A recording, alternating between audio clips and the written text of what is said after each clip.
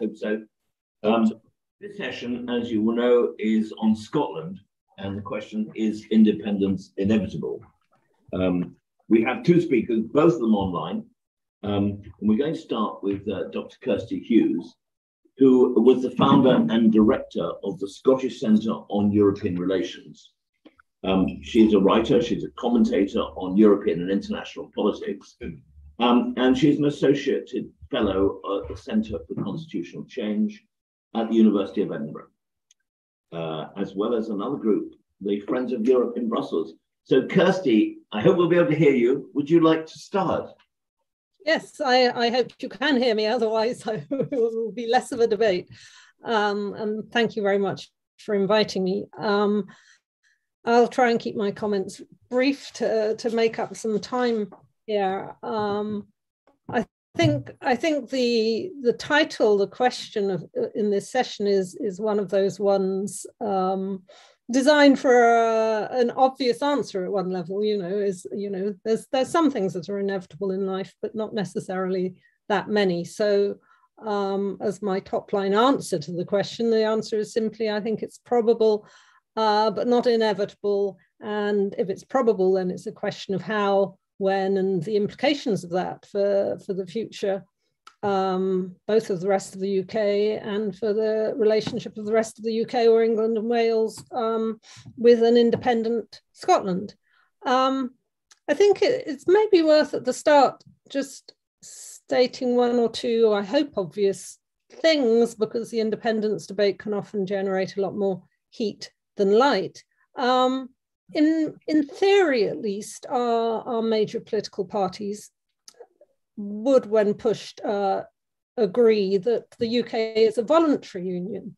I don't think they agree, neither the Conservatives nor Labour, in practice, but it's interesting and significant to our discussion today that at least in theory there is that acknowledgement it's a voluntary union. And I actually think the most clear politician on this question of a voluntary union in the last year or so, ironically enough, has been Mark Drakeford in Wales, who has talked periodically with great insight about the challenges facing the UK union, the deep challenges he sees facing it, the need for change if it's not to fall apart, and the fact that it's a voluntary union. And I think that's very encouraging for a more rational and sober debate that someone who doesn't support independence does recognize in a much more genuine way than other political parties that it is and must be voluntary.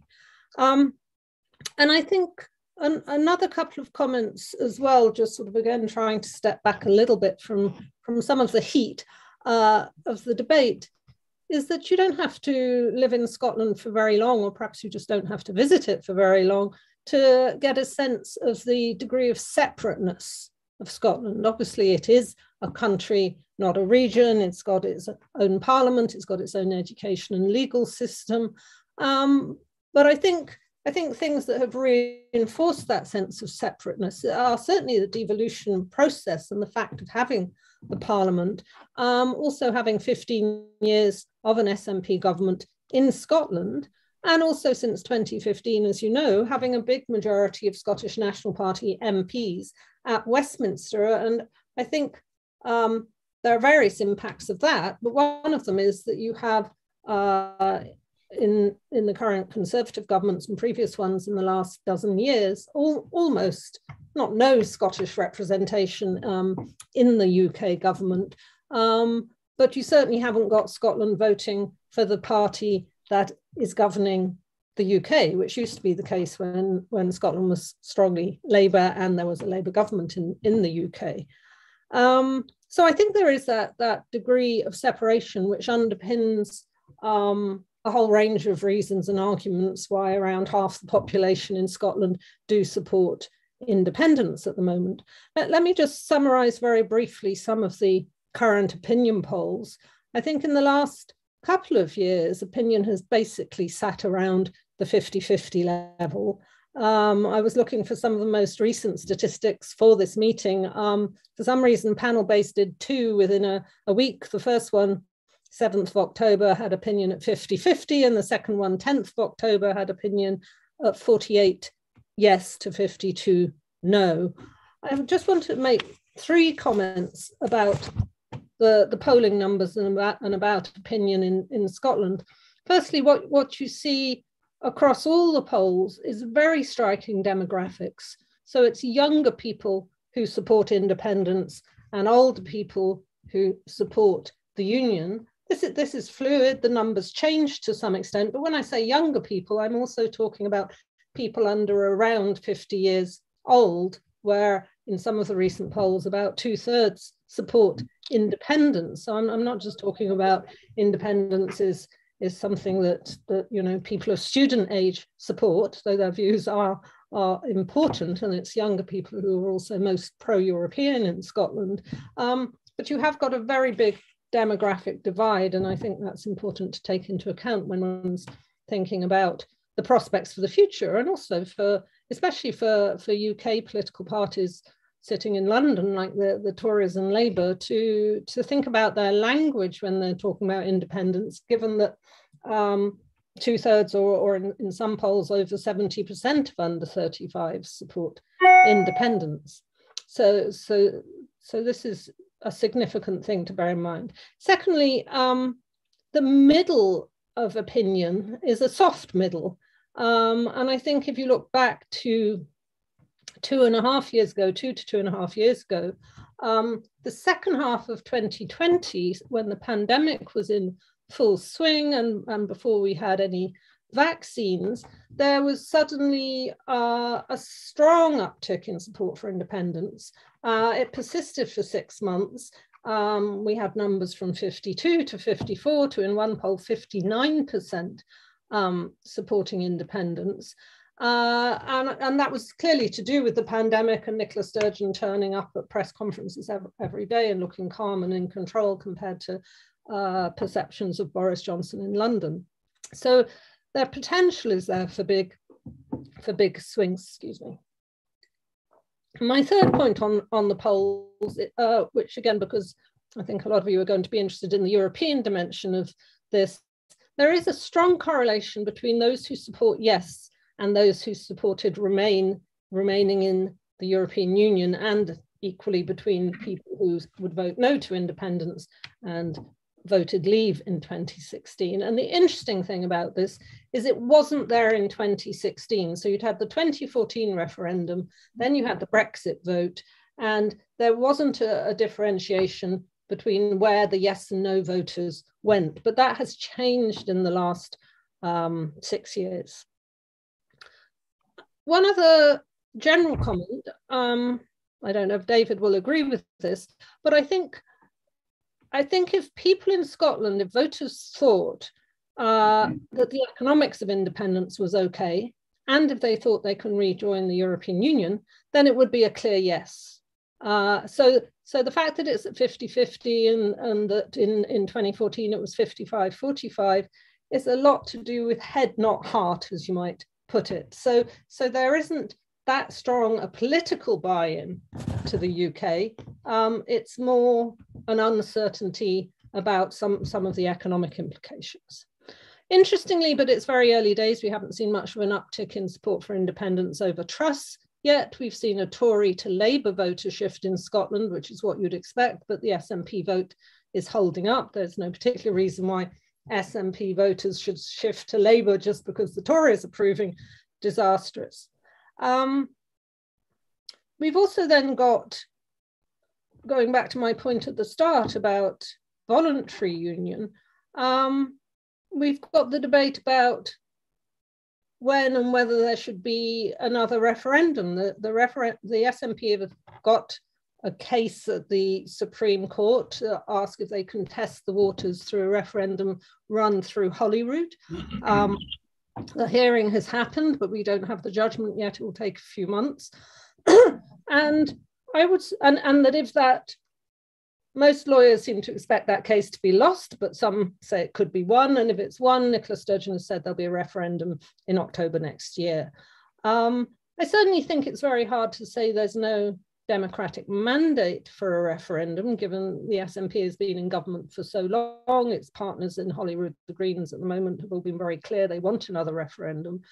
But they're clearly not also going to have London's agreement any time soon for a referendum. And that led Nicola Sturgeon to say, well, she was going to run the next general election as some sort of quasi-referendum. And it'll be interesting to see if she does do that. Some people have called that a silly strategy. I think it's a political strategy. It won't produce independence like an agreed London-Edinburgh referendum would. But I think it's a serious political strategy, but it's also a very risky one. What if they got 48 or 49% of the vote? It's going to not give political impetus, it's going to do the opposite. But I think, you know, when we saw how the debate in London changed when the support for independence went into the sort of over 50s 2 years ago, then I think it's the political dynamics as much as the legal situation that needs to change if we are to see a referendum at some point.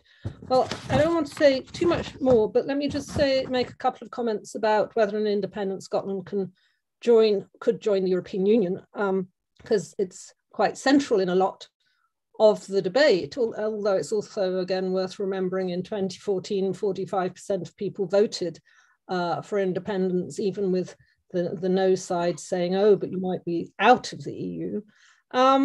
This is obviously a topic we could have a whole day's conference on, so my very brief answer is, yes, of course, an independent Scotland could join the European Union. We've seen 22 countries join the European Union already in its history.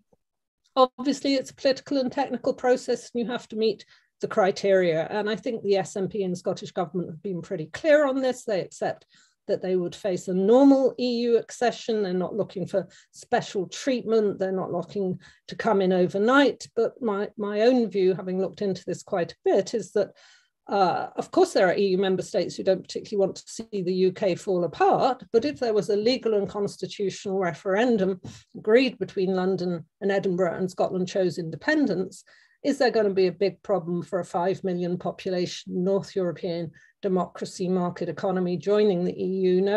No, I don't think so. Now, of course, there will be questions about currency, which we can pick up in the debate and Q&A, questions about deficit, so they will impact on timing. But it's quite hard to me to see how it would take much more than, say, 4 to 5 years, unless there were major problems on deficit, when you look at how long other countries took, including the Central and East Europeans. There are big issues around the border. The recent Scottish Government economics paper that came out a couple of weeks ago did give better detail and acknowledgement of some of the challenges if there was an EU border between Scotland and England, but it certainly didn't give a full overview of those questions. So when I'm saying I think independence is probable, I'm not saying there's a watertight case or that the Scottish Government have answered all the questions. Clearly they haven't, and I'm assuming David's going to come on to some of that. So let me just conclude. If Scotland could jump to being like Ireland, you know, Ireland in the EU, a pretty good economy with all its challenges, I think it would. You know, if you could set up a referendum and say, do you want to be Ireland, in effect, I think they'd get a majority vote. But of course, the problem is it might take 10 years or 15 years to get anywhere like that. And the big question in all the big debates, in my mind, around independence is to do with the transition. How do you transition to your own currency, to managing your deficit, to managing your border, to joining the European Union, and so on and so forth. So inevitable, no. Likely, yes. Thank you. Thank you very much. We'll take our next speaker first, and then we'll move to an open debate. So the next speaker is David Gow, who is a member of Federal Press Council, an editor of Sceptical.scot, which I admit I haven't read. I must go and have a look at it. Senior advisor at Social Europe and senior advisor at Acumen Public Affairs. He's a former European business editor of The Guardian and has also worked for The Scotsman and London Weekend Television. So David, we'll get you on the screen. Can we do that? I think David needs to start. Oh, it's when you start speaking, it will put you on the screen. Yeah. And there we are. And the floor is, thank you. Thank you. Well, thank you very much, and thanks to Kirsty for setting up the the context, the current context. So, I actually joined the Scotsman in 1968 as when that paper was supported the concept of a federal UK, within which there would be much greater Scottish autonomy, and I wrote leaders as a young kind of graduate trainee in that spirit. I mean, obviously, devolution came, and the Scottish Parliament came 30 years later, but no federalism. I mean, the English, basically, and we'll hear about that later, were simply uninterested, if not appalled. And now, 50 years later, what are the prospects for the federal UK, as we're asking today? And is Scottish independence ineluctable or inevitable, as the question asked? Kirsty's already said no, and I agree with that. She says it's likely. As I say here, I hear me doots. Anyway, so there's no sense to my mind, anyway, that independence is inevitable yet. And recent events, including this third paper in the Scottish Government series called Building a New Scotland, this time on the economy and currency, that it seems to be underlines that. If anything, and despite this, and this is despite the self-harming chaos that was afflicted the ruling party in the UK, Westminster, and the entirely negative economic effects of Brexit, that still remains true. So few, if any, partly this audience and our hosts are arguing the case for full-blown federalism in the UK. The elephant in the room, England, has become, if in a sense, even bigger. And this is certainly the case in Scotland, but in Scotland, certainly, there is a discussion and a debate about the merits of thinking beyond the crude binary divide between independence and unionism. That is stirring. And that's a lot to do with the patchy performance and failings of the SNP and government for over the last 15 years. But also, I think with the case for independence itself, as we shall see, and there is, I think, a sense of, anger at what's going on, both in here in Scotland and more particularly in the UK as a whole. And so there is an interest in looking, I think, beyond the Constitution to consider a radically changed economic and political model, including for intra-UK relations. Anyway, so why not independence? Well, Kirsty's gone through some of the polling figures, and I agree with that we're basically faced with a 50-50 situation here. And if, of course, if you add the kind of, within the Parliament, support for the SNP is around 45 to 47%. And if you add over the Scottish Greens, you might just as what you would get over, probably around about 50%, or even not over 50% in the election. And that's a democratic mandate, according to Nicola Sturgeon, like the one they won in 2021. So I find this a bit flimsy and unstable, a bit like the Brexit result. And Sturgeon herself, of course, always asked for at least 60% support. So there is too some evidence of a Labour revival in England spreading to Scotland. Labour, if it's to win a majority in Westminster, needs to win about 25 seats here. On current polling, it would get about 7, mainly from the SNP. But basically, the great psephologist John Curtis says that Labour is winning over former Tory voters, and Kirsty mentioned this too, but relatively few SNP voters. So, so to that extent, there's neither, the situation is like, very, very fluid. We don't know where we are yet. So, Sturgeon and Ian Blackford in Westminster and the SNP as a whole, they basically say there's only with independence can Scotland be greener, fairer, and more prosperous. And they have a go. The Tories, of course, for promoting inequality, austerity, stagflation, poverty, recession, etc. And in her foreword to the latest paper, Scottish Government papers, Nicola Sturgeon says, "It's never been clearer today than it is Never been clearer than it is today, Westminster is taking Scotland in the wrong direction. And she goes on and concludes, we now face a choice of two futures: becoming an independent country in which decisions about Scotland's future are made by the people who live here, or accepting continued crisis and control from Westminster. Now, personally, I think there's too many elements here which are being deliberately confused.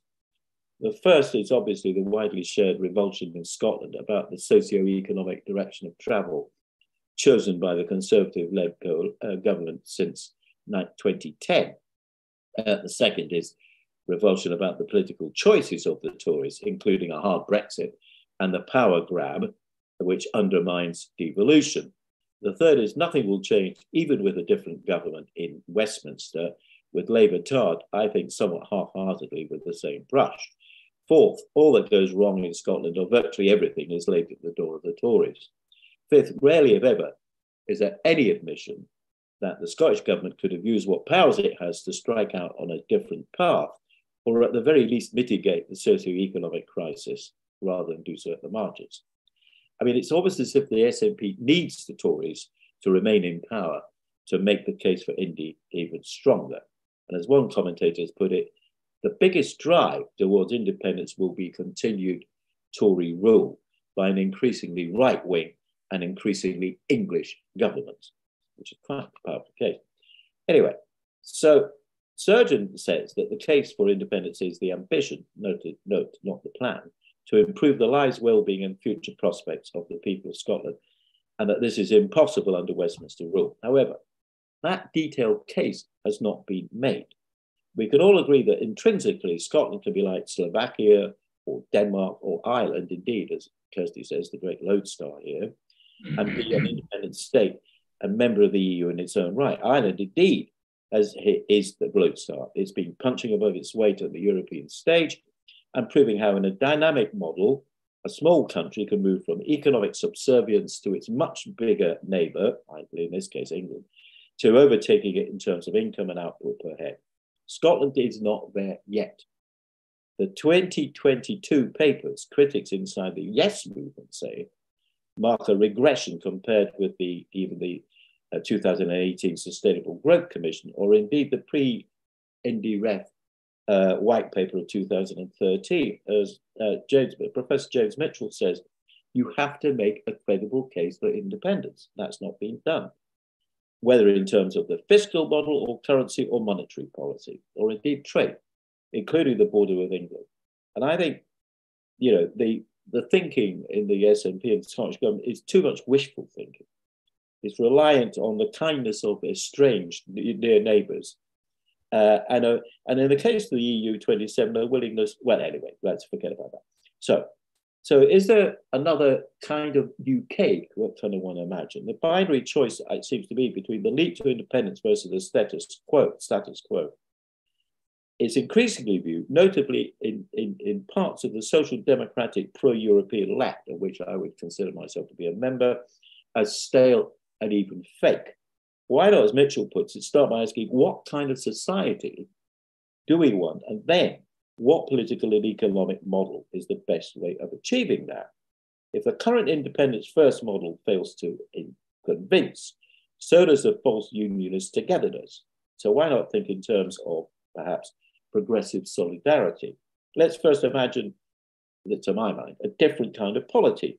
No more first past the post voting in the electoral system, a shift to PR, and with it, regular constant coalition government in all probability. Abolish the House of Lords in its entirety and replace it with a Bundesrat style and much smaller body of elected representatives from the nations and regions of the UK, perhaps excluding Northern Ireland, because it may well rejoin the 26 counties in the United Ireland eventually. I personally would get rid of the monarchy in favour of a republic, though I accept that's a minority position. I'm likely to stay so for some time. And certainly there should be much greater powers given to local and regional mayors in England, and and there should be the creation of an assembly of regional entities on the route of federalism. So in Scotland, that would also require, we talked in the first session a bit about centralisation of power, and that is the case up here. In Scotland, I would create an elected second chamber to exercise genuine checks and balances over an increasingly overmighty executive, reform the weak committee system, which is in the Scottish Parliament, giving them greater powers to hold the government to account, devolve far more power to local government and even local communities to run their own affairs, including borrowing powers. And the current Scottish model is far too conservative and failed to deliver the promised social and economic outcomes by disempowering too many people. So, and Kirsty's referred to this, of course, the key question economically as well as politically is rejoining the EU after the evidence of self-harming and impoverishment that Brexit has brought. Rejoining the EU is umbilically tied now to the case for Scottish independence. But if the UK were to enact this, of course, border issues would go away. Anyway, Scotland does need freedom of movement and power over immigration policy for demographic and economic reasons above all.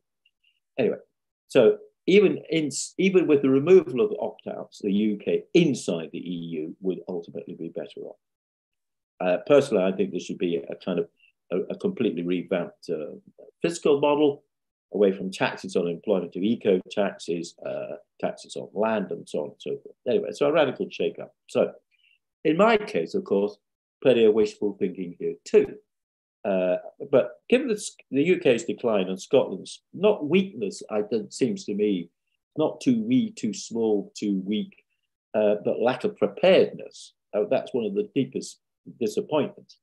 A federal solution, or confederal solution, combined with a different economic model may be desirable and even necessary. Would a change of government in Westminster hasten that process? Well, it doesn't look like it so far. So despite Gordon Brown's plans and signs, as we said, signs of disenchantment with the SNP performance in government. But I'm personally even more convinced of the need for radical change almost 50 years after writing my youthful contribution to the Red Paper on Scotland in 1975. Indeed, if I were 30 again, or even 50, because Kirsty thinks 50 is young, I certainly would opt for independence. As many as 80% of young people living in Scotland share that view. This is not simply because being Scots and European has a much greater pull these days than British identity, but because the young have no faith in the UK state and government delivering the kind of economy and society they want. So sharing that view now, however, prompts this seasoned observer, as we call ourselves, to consider ways of marrying Scottish autonomy, home rule, with genuine solidarity among the peoples of these islands. And if that means federalism, albeit okay. Thank you. Thank you.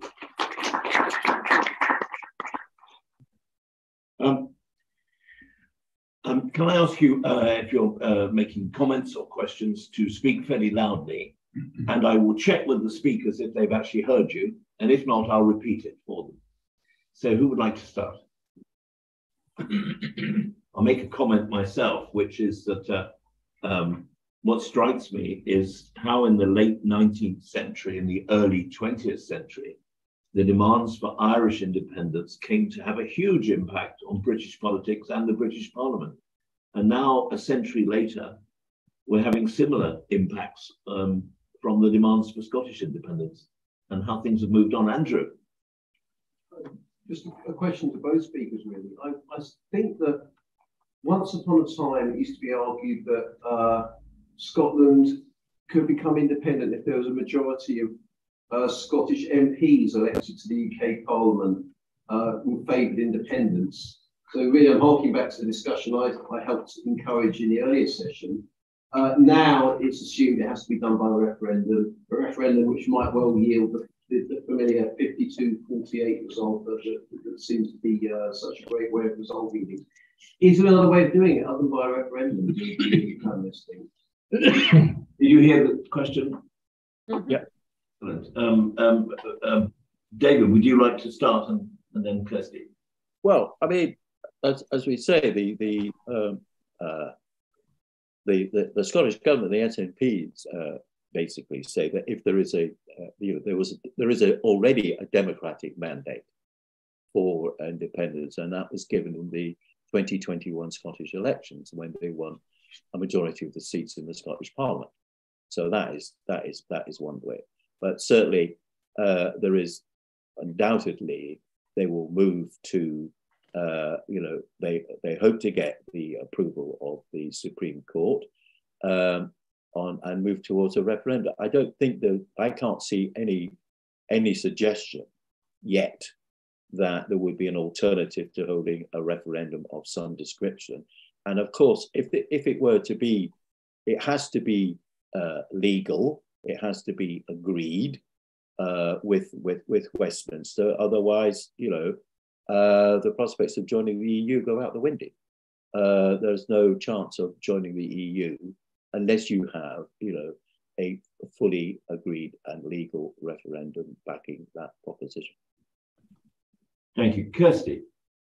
Yes, just a quick comment first, David, on your comment about Irish independence and its impact on England, all that time ago, because I think going back to my point about the sustained majority for independence in that 6 months in the second half of 2022 was one of the things I found interesting was the sort of debate it started to provoke in London about, what is England and what will we look like? I mean, Scotland's it's a big part of the UK's landmass. It's only 8% of the population. So England and Wales, if that's what's left, will be a big state. But it was very intriguing, I thought, to see some of the better commentators, and Gavin Esler wrote a book on England, start to more urgently consider that question. And if we think that Brexit was a manifestation of a very damaging English nationalism, that makes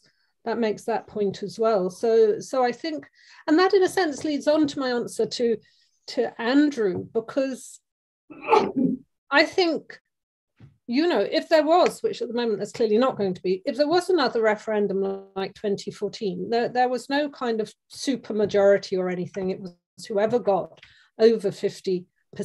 And as we know with Brexit, that gives you a big problem of losers' consent.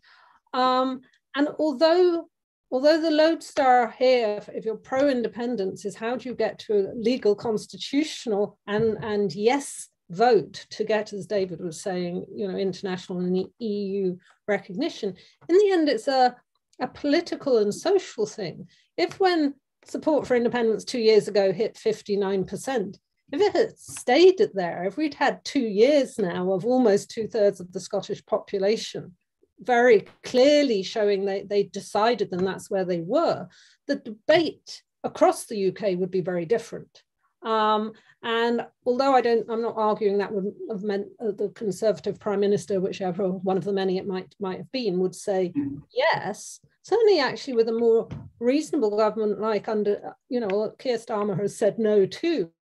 But if you're faced with that sort of political dynamic, I think you're in a very different situation. And so whether the outcome is then another referendum or a general election or however it might come about, I think if you've shown that there is a clear, relatively settled will, it changes the practical arguments. And I think, David Gow referred to, the 2021 election to the Scottish Parliament. I think what they argued is that that's a mandate for a referendum, not that it's an independence vote per se. And I think that's reasonable. And you've had all this row about, once in a generation, which of course was not in the Edinburgh Agreement in 2012. It was a throwaway comment from Alec Salmon, but you could understand the Tories as politicians using that. I think it's very important for a future independent Scotland, if that's where it's going,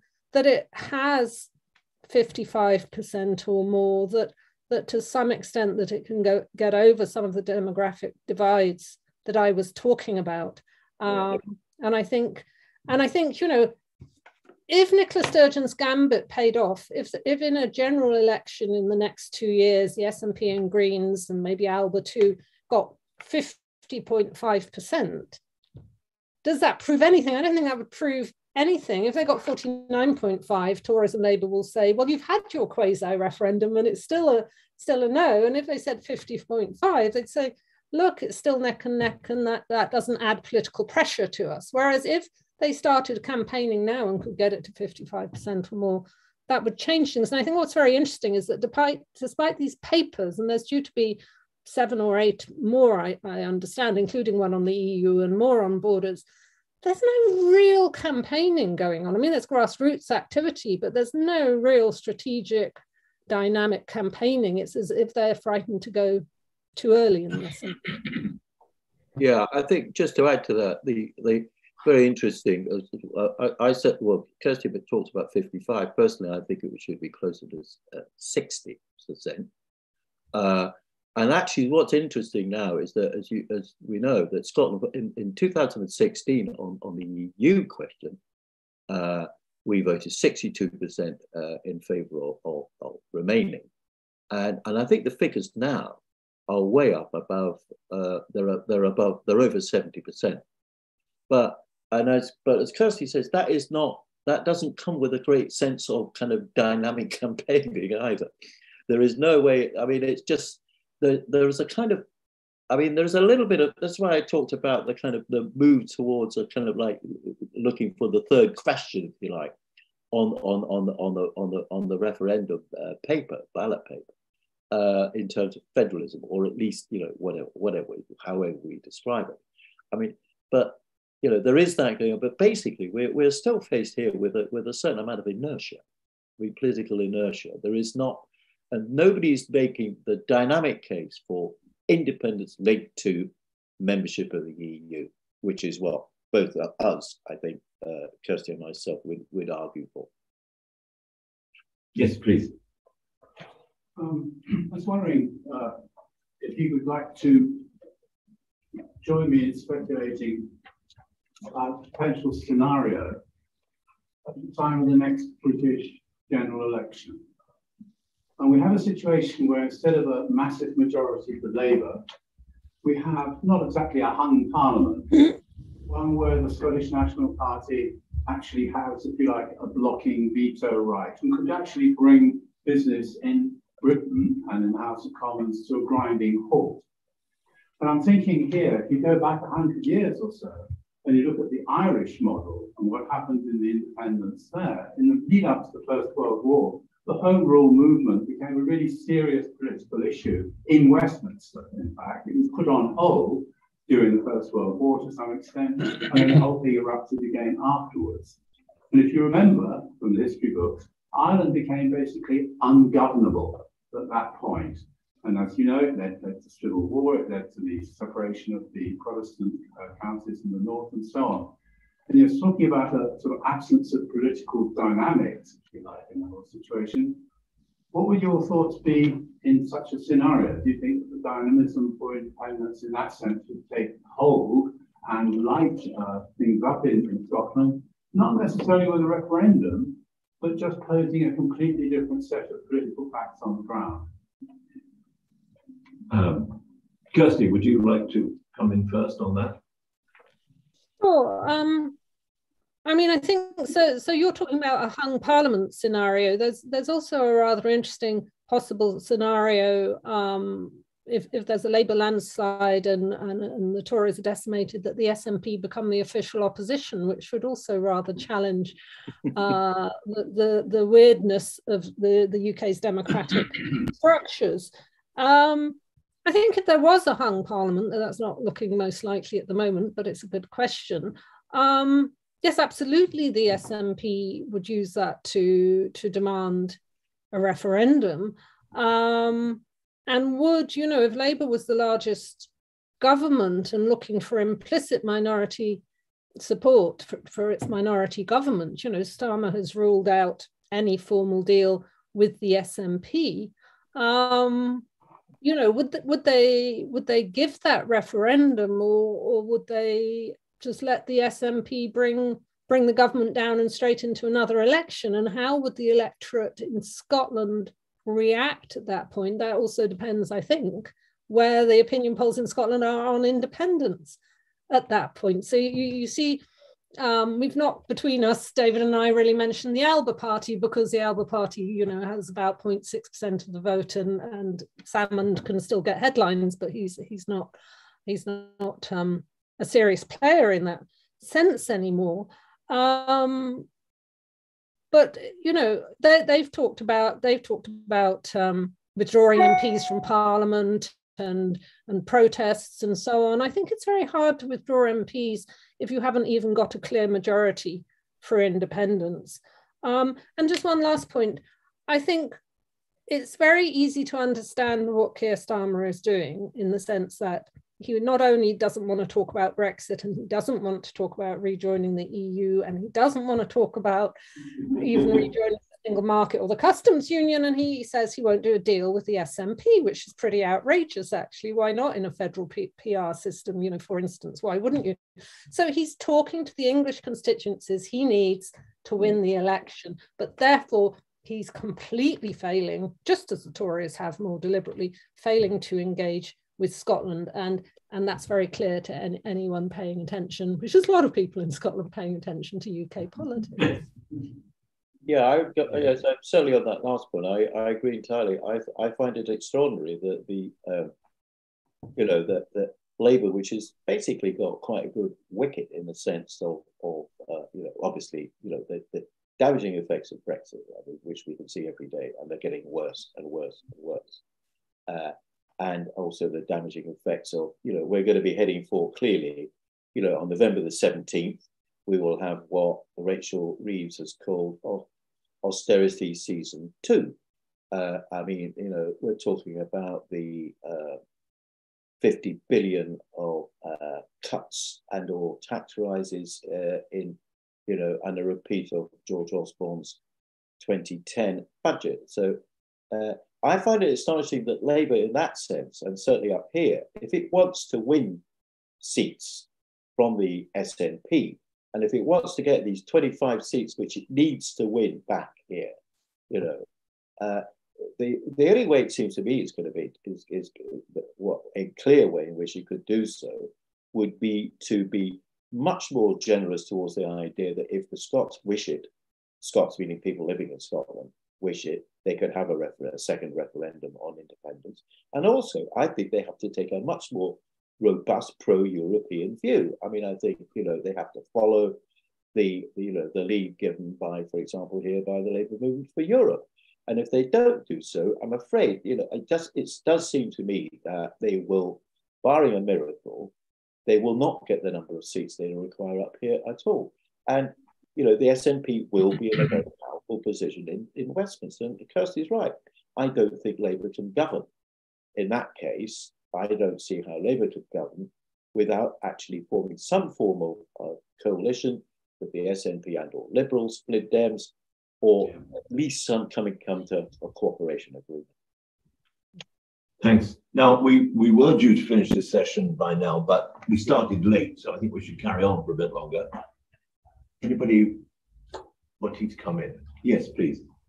Can I ask David Gow how he would see an upper house in a federal UK, given the Scottish interest as a federal solution? How would you see an upper house in a federal UK? Well, I think I personally would, quite like as I say, the German model there of the Bundesrat to being.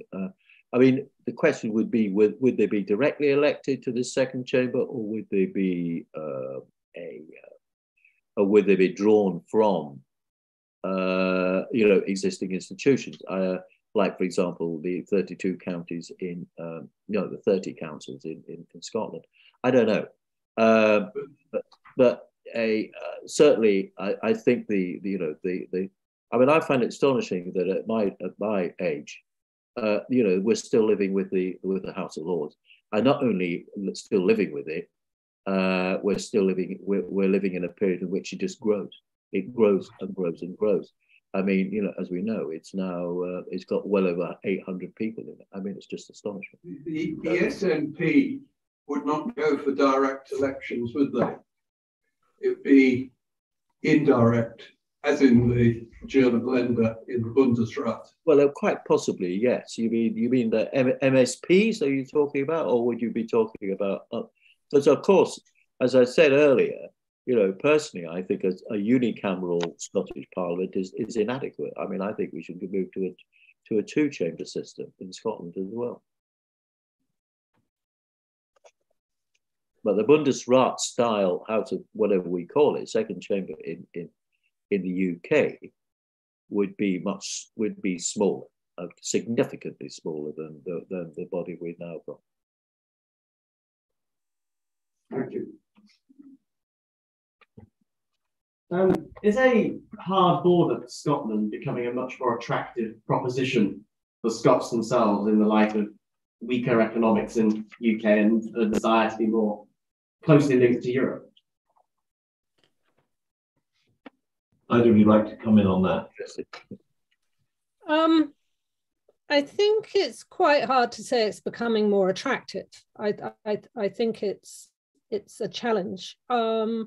Although, again, it was interesting in the pandemic to see, of course, then, borders around the world and in Europe started going back up, and people could see that borders and controls at times could be good.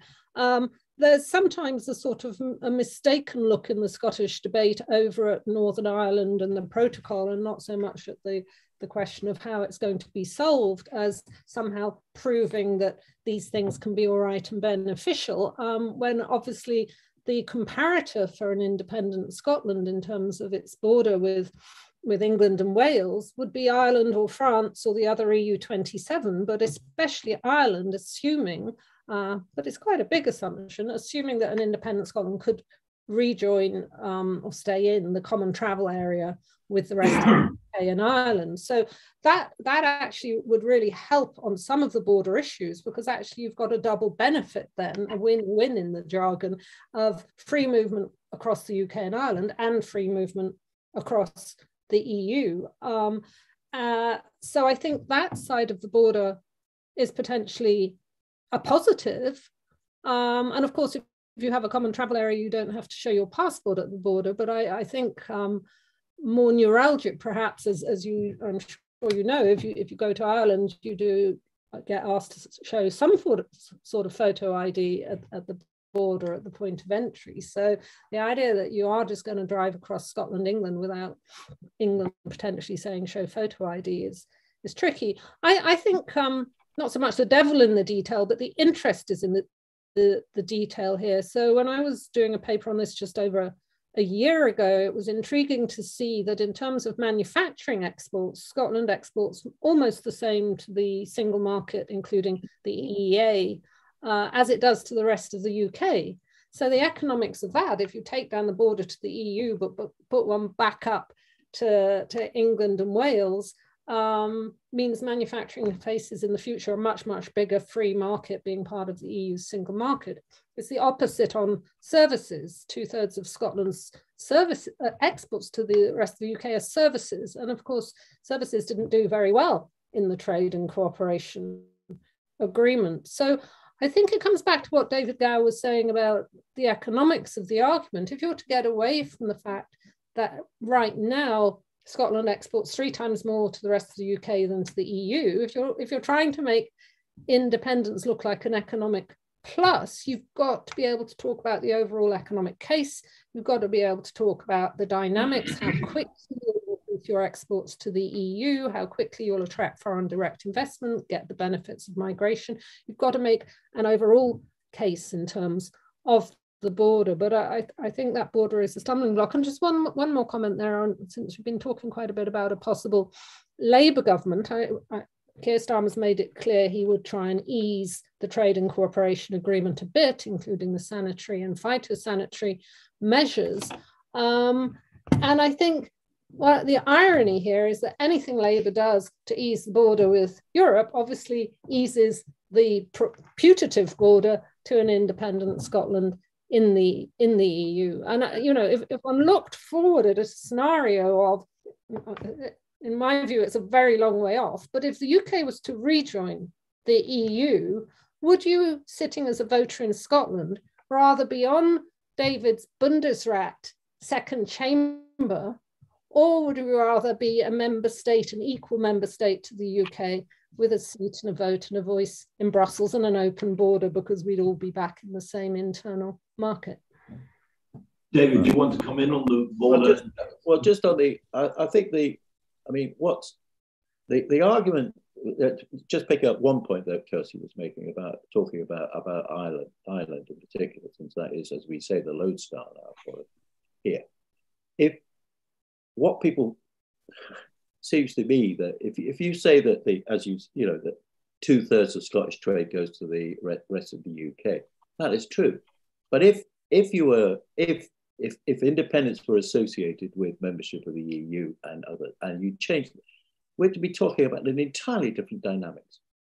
And just as, for example, I think when Ireland became independent, something like 89% or 90% or whatever it was of its trade was with England, and now it's way below 40%, 30%. I mean, so and as interestingly enough, most of the significant change has happened since 1973. In the kind of from 1921, 22 onwards, the Irish economy did little to move or change. And it was the dynamic was injected by membership of the EU. And that has really transformed the Irish thing. And so, as we know, it is now in some ways, on some measurements, second only to Luxembourg in terms of GDP per capita or national income per capita. It's astonishing performance. And I think there's no intrinsic reason myself why an independent Scotland shouldn't be able to at least pursue some of that dynamics itself. Thanks very much. I think we should draw this session to a close. And I just make one comment, which is that how much this debate has moved on. As an undergraduate in the early 70s, one of my fellow students, Jim Wallace, was proposing to Scotland the establishment of the Scottish government, Scottish Assembly, without much support. At that time, nobody was very interested. Much later in life, he was Deputy First Minister of Scotland. And now, one of the big arguments for devolution was, well, it'll head off those demands for independence. It actually doesn't seem to have done that. The debate has moved on. So would you join me in thanking our speakers?